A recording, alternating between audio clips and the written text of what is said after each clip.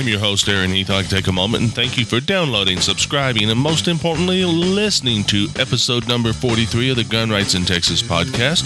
You can find the show notes by going to gunrightsintexas.com/043. All right, it's time for another episode of the Gun Rights in Texas podcast, and on this episode, the gun of the show is the Taurus Public Defender.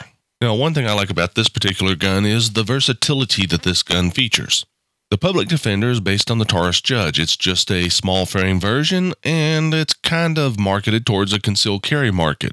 Now, in my opinion, the Taurus Judge and the some very similar Smith & Wesson Governor, as well as the Public Defender from Taurus, are all bad ideas for self-defense guns. Can they do the job? Yes. Are there better guns that can do the job? Yes. Now, there are those that'll say, well, the Public Defender is the best gun, or the Judge is the best gun for self-defense because you can shoot shot shells as well as the standard .45 Colt. And, they're right. It is versatile in that respect. But then there's the whole thing about the Jack of all trades and Master of none. And the Public Defender, like the Taurus Judge, is a Jack of all trades. It shoots shot shells, and it shoots your regular .45 Colt ammo. Now, the thing about it is, it doesn't do either of them super well. It does them both well enough. Now then, I got mine because, I wanted a snake gun when I go hunting. Actually, I have a Taurus Judge as well, but when I bought them, I ended up buying a holster for a Public Defender instead of a Judge. And then I decided, rather than take the holster back, I'll get a gun that fits it. It's a stupid, cheap holster. I wouldn't have lost much if I hadn't taken it back. It's not an Uncle Mike's holster, but it's like only a step ahead of that. But you know what? Let's go ahead and let's talk a little bit about the Public Defender. As I mentioned earlier, it is a smaller frame than the regular Judge. Now, Smith & Wesson, they kind of compete in the same market with their Governor, except the Governor has one more shot shell capacity, or one more round of capacity, shot shell or .45 Colt, plus it also shoots the .45 auto. You could get the Public Defender and the Taurus Judge to do the same, but you'd have to have a machine to accept moon clips. Well, I have to say that if I had to carry this gun as a defensive gun, it would do the job well enough. Don't get me wrong. I'm not saying it's a bad gun. I'm saying that it's very limited in its purposes, and the purpose I use it for is when I go out hunting like dove, or I am trudging around outside city limits at the junkyard. Well, it's a good gun to dispatch snakes with, and that's the whole point of carrying it. However, I've rambled long enough about the Taurus Judge. Let's just go ahead and go talk about the specs on the gun. The model number is the 4510 PD-3SS. No, this is not a Nazi gun. The SS stands for stainless steel because, the gun I've got is a stainless steel model. It does come in the blued version as well. Don't get me wrong. I don't really have a preference one way or the other on these.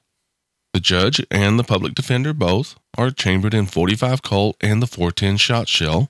It has a capacity of 5 rounds. It's a double-action, single-action gun. The front sight is a drift-adjustable fiber optic sight, while the rear is basically I would say it's a groove machine into the slide, but there is a riser there that makes the sight work better. But it is a bump in the frame that's been machined with a groove. That's really the only way to describe the rear sight. The material, stainless steel. The weight, it comes in at 28.2 ounces according to Taurus, and the MSRP as of January of 2015 is $653.32. Now, the MSRP is higher than the street price in most cases. However, keep in mind that this MSRP may not be the same as the MSRP when you go out and you buy the gun. This podcast will be available long after the time it's released. With that said, I think it's time to move on and let you know how to get the show. And before I do that, I want to make an announcement. I have finally got around to updating some of the audio clips that I run on the show. If you like them or don't like them, let me know. However, I have updated the Get Show and the social media clips.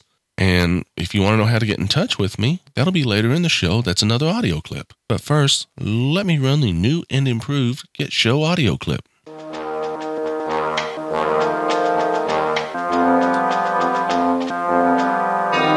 The Gun Rights in Texas podcast is available on iTunes, on Stitcher, on MyRoPlayer, YouTube, the website, and of course, in your favorite app using the RSS feed on the website.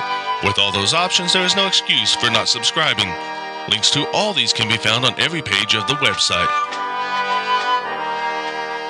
All right. If you like that, let me know. If you don't like it, let me know. I like that a lot better than the old one, personally. Now, with that said, we do have some feedback from the listeners. Well, Stanley wrote in with a question about the various groups involved in politics here in Texas, or at least the gun politics. He wrote in with, and this is going to be a quote, "I know that the NRA, the TSRA, NAGR, OCT, Katie, OCTC, Texas Carry, Gun Rights Across America, Lone Star Gun Rights, and Moms Demand Action for Gun Sense in America have all been involved in Texas politics in this session already. Which groups do you feel will see the most success improving Texas gun laws for gun owners, and which are going to cause the most damage to the cause?" Wow, that's a little bit of a complicated sentence there. Or more specifically, which are going to cause damage to the cause? Well, the NRA and the TSRA are the ones that have traditionally made the most progress. NAGR is little more than Dudley Brown trying to pretend he is pro-gun while doing everything he can to hurt real pro-gun efforts. He will take credit for any success that anybody has while throwing the blame at other people, most likely the NRA and their affiliates. OCT, Katie, Texas Carry, Gun Rights Across America, and Lone Star Gun Rights are all going to try to do more good than harm.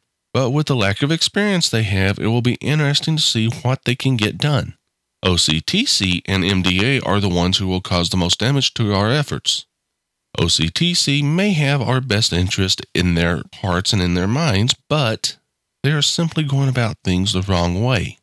I mean, they've already done a lot of damage. I mean, it's been over a week and they're still talking about the stunt they pulled, in all honesty.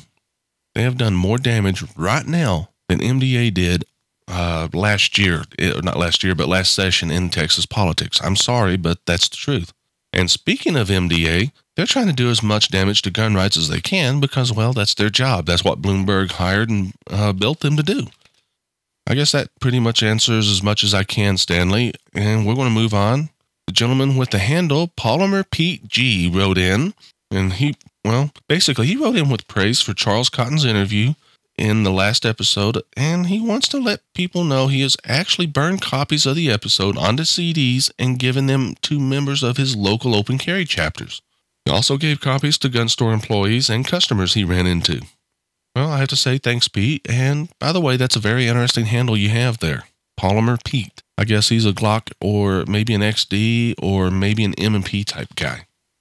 Now, Miranda Lawson, who is a frequent emailer to the podcast, wrote in to say she is spreading the word about OCTC and she hopes to get someone to talk some sense into Corey Watkins. Yeah, right.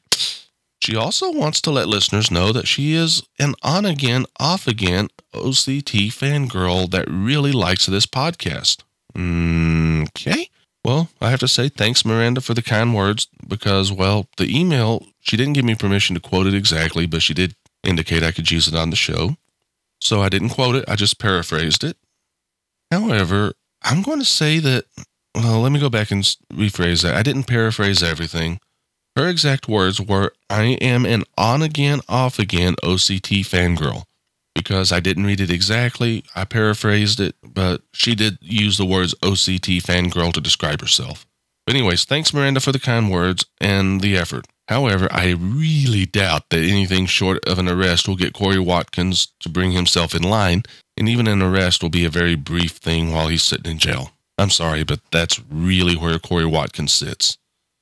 He really thinks he's doing good, but, when somebody thinks they're doing good by causing problems, they're mentally disconnected. I'm sorry.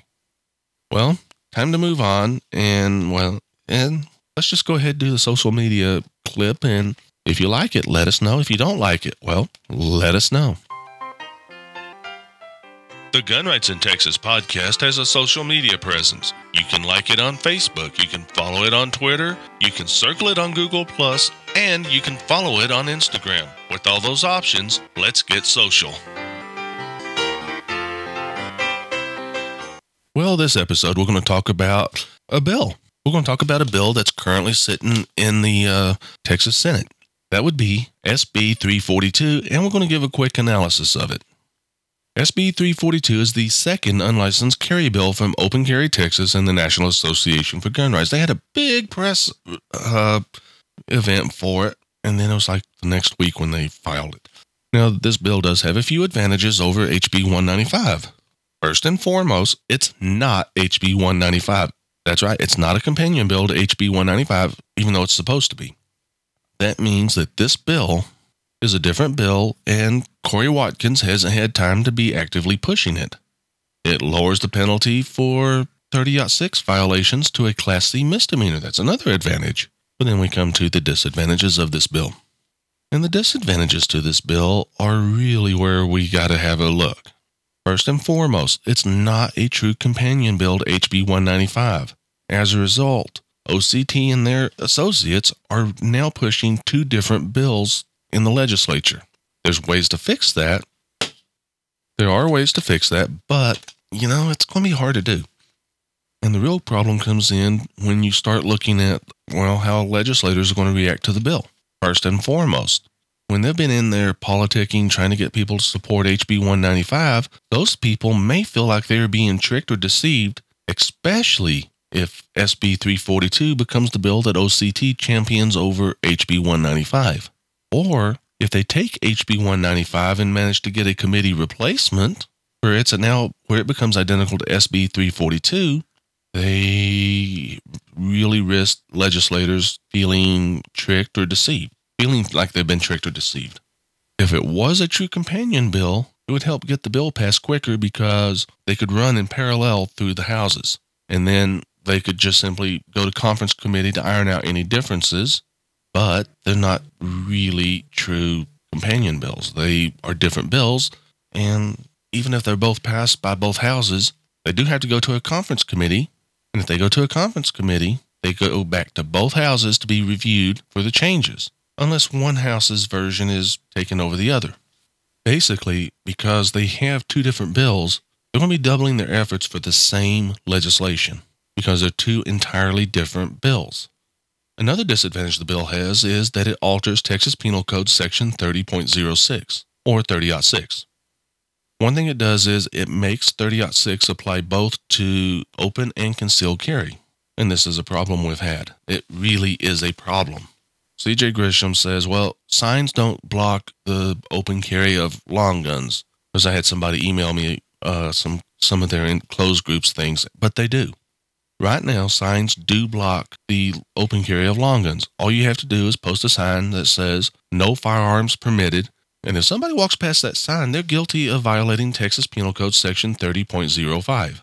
If CJ Grisham is going in and he's telling legislators that this bill does the same thing or allows handguns to be treated the same way as rifles in Texas, he's lying, at least in regards to criminal trespass. Right now, you do not have to have oral notification to tell somebody they cannot carry a long gun. You just have to give some kind of a written notification or a sign.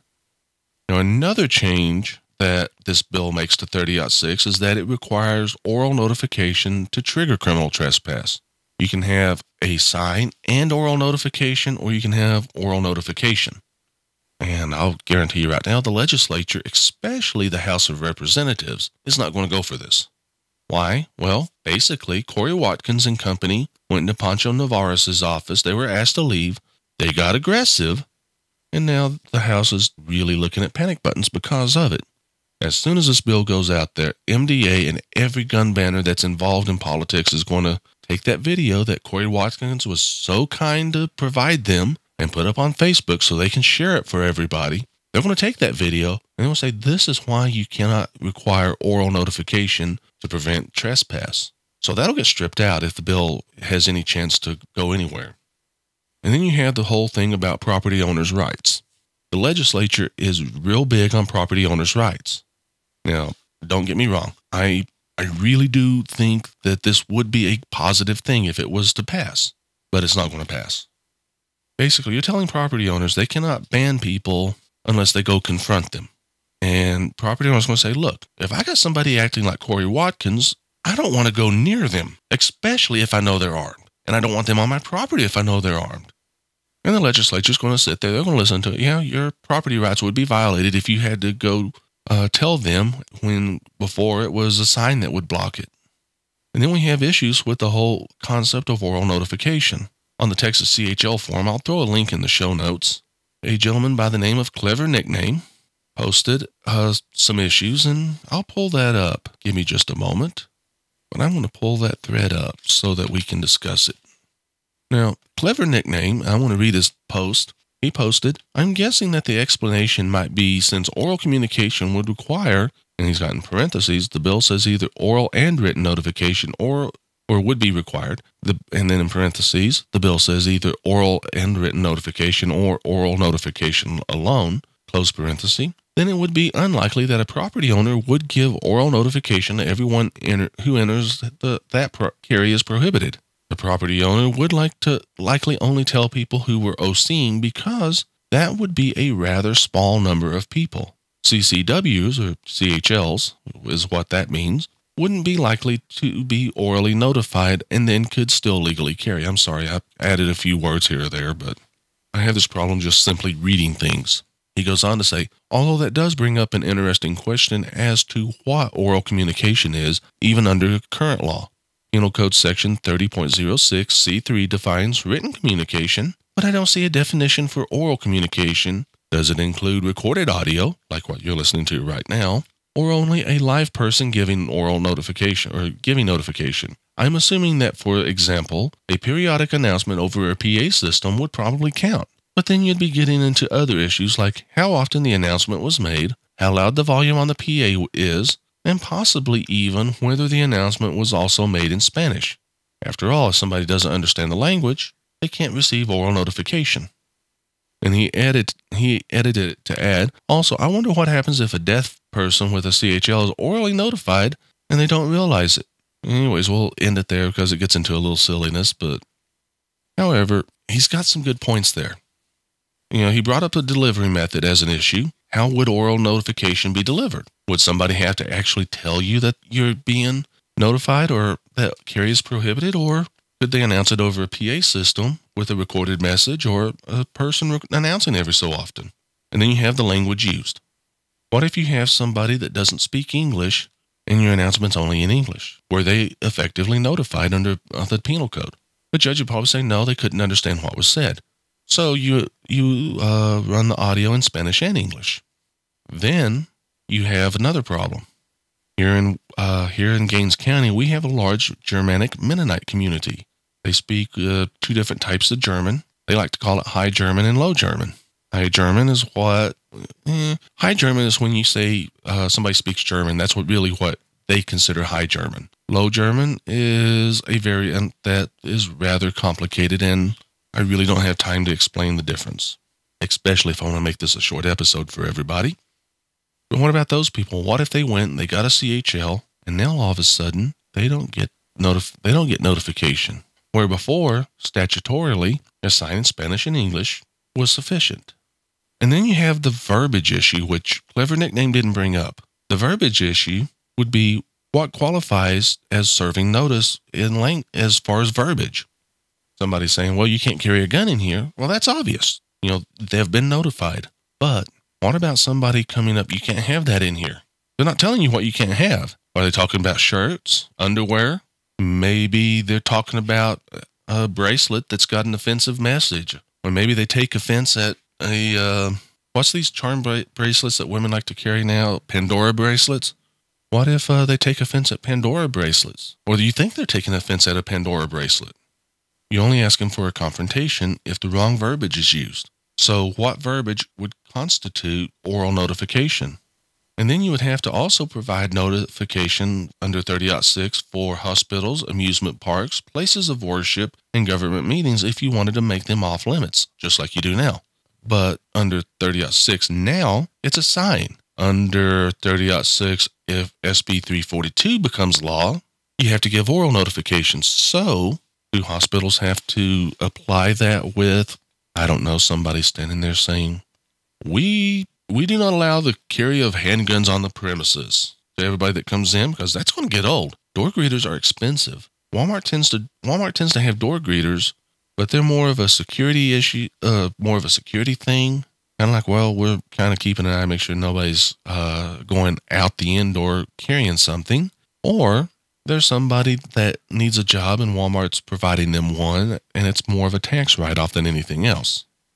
So really, a door greeter saying telling people you can't do something in here is not going to be received very well by property owners.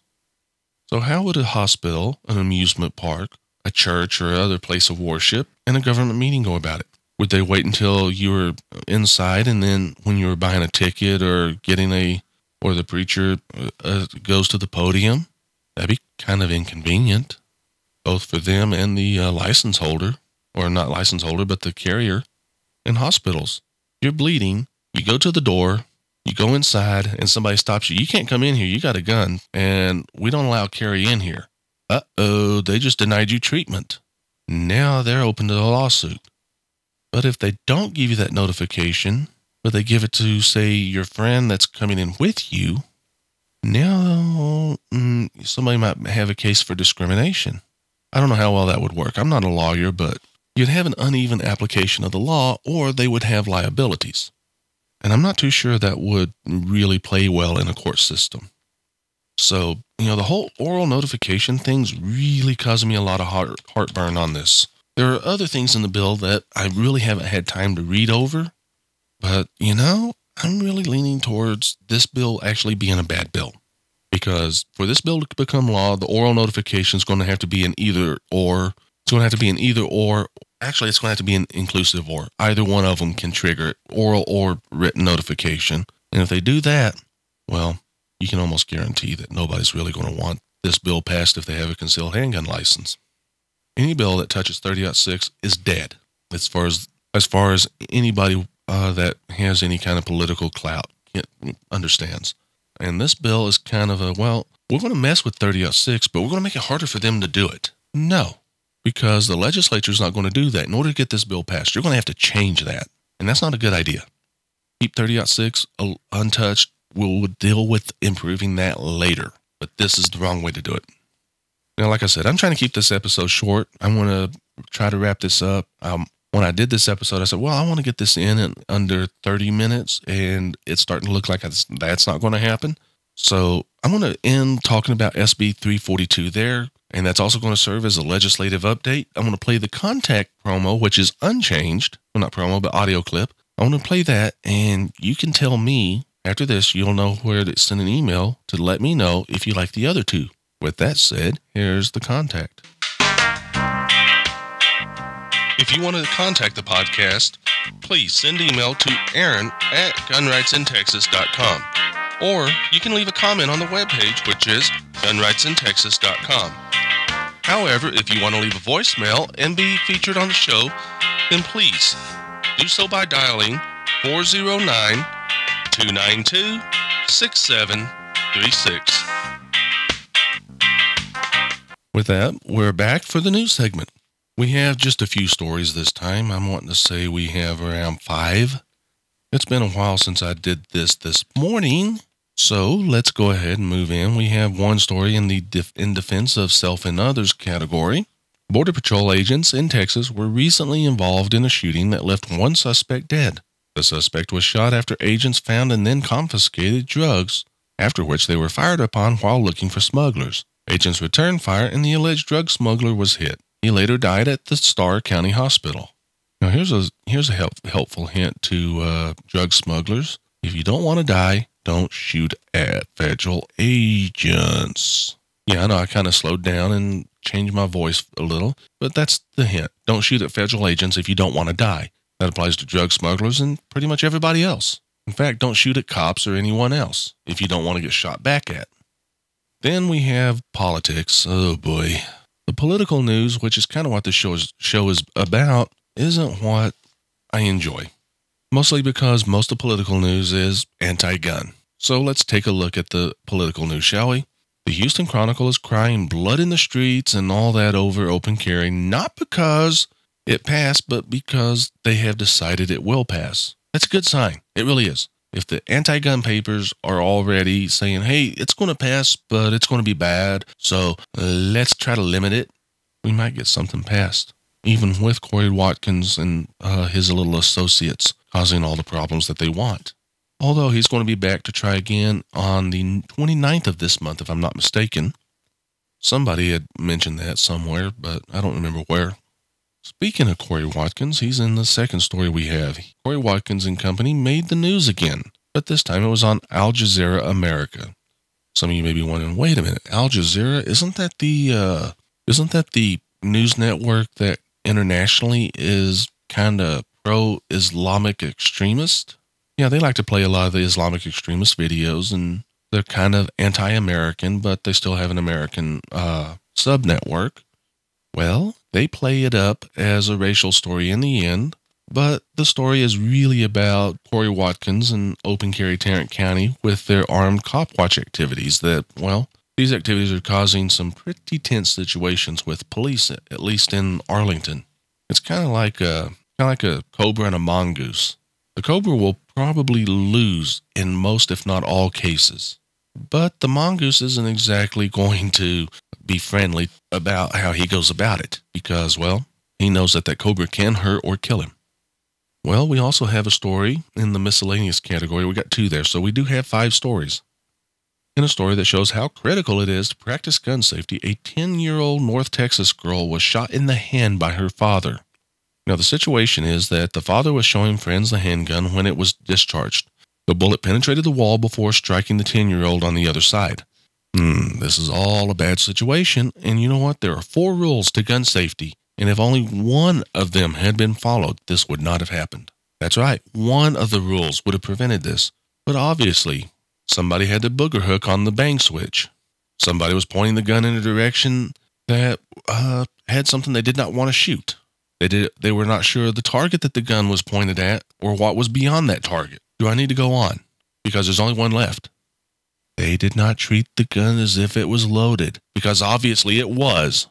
This just irritates me. This really irritates me when people do something like this, because this does not do anybody any good other than the gun banners.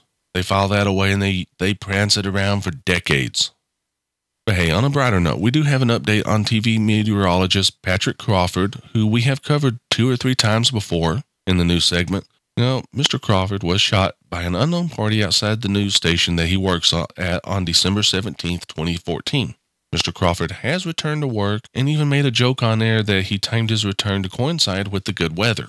Officials are still looking for the attacker, and a reward for tips leading to the attacker's arrest is out there. You know what? I'm just going to leave the news there, and hopefully this will be under the 35-minute mark. I'm not entirely sure if it will make it under that mark, but we'll let it go and see if it does. In fact, I could flip over and look at the recorder and see how long it's been, but that really doesn't cover it that well. So let me say I would like to thank Charles Cotton, Alice Tripp, Tara Micah. They are the 3 that I know that are working for us real hard. They are either dedicated either due to their income in Tara and Alice's world, or they're a lifelong dedicated advocate for gun rights as they are with Charles. And I am certain that in order to get a job as the NRA state lobbyist, you have to be pretty dedicated, like a lifelong dedication to gun rights. So I'm certain Tara Micah is. I have never spoke to her, but I can pretty comfortably say I'm certain she's a lifelong dedicated gun rights activist. And in Alice Tripp's case, I had the opportunity to speak to her, and, well, based on that conversation, you can hear one of the 2 conversations I've had with Alice. That would be in episode 10 of the Gun Rights in Texas podcast when it was the Open Carry Report.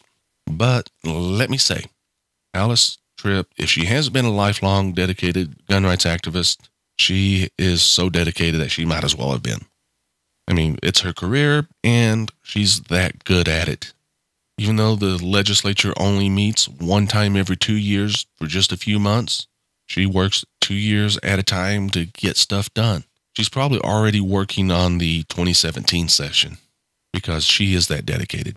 And Charles, well, you've heard him on the podcast. You know that he is active in gun rights, and you know that he is a very dedicated individual. You know, it's not his career, but he does have he he might as well make it his career because he's that dedicated. When you get to dedication, those three are dedicated to getting gun rights improved in Texas, and I'd like to thank them. I already have, and I'm making the episode longer than it needs to be, but I do want to say thank you for your dedication, and I do want to let everybody out there know that when you start answering the calls to action from the NRA, the TSRA, and even the Texas Firearms Coalition, which Charles runs, you have my thanks for that too. With that said, I'm going to hit the sign-off music, so please stay safe and carry responsibly. Thank you for listening to the Gun Rights in Texas podcast. Please leave a review on iTunes or send feedback to the host. Your input will be used to improve the show. Stay safe and please carry responsibly.